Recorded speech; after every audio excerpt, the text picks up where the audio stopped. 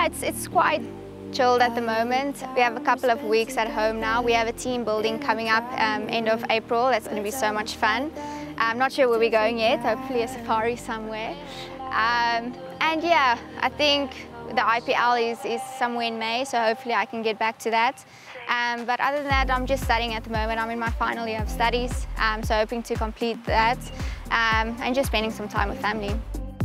Yeah, no, this union has always been a successful one since I started here when I was 8 years old, and I'm still here.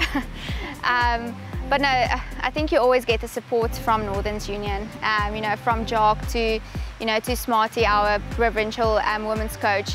They've always just backed us and given us this beautiful facility to train at. So no, I think this is a lovely place to call home, and hopefully I will call it home for a very long time.